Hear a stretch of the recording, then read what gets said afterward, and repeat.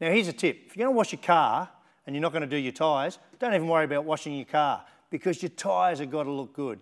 And Armour will do a couple of really good tyre shine products. My favourite is this Extreme Tyre Shine. Now why I like this, not only does it look really cool, it's really easy to use. Look at that. Once around, that's done. That's that easy. A little bit on your rim won't hurt. Don't get it on your brakes. Don't use it on your motorbike. But have a look at that. Completes the picture, doesn't it, eh?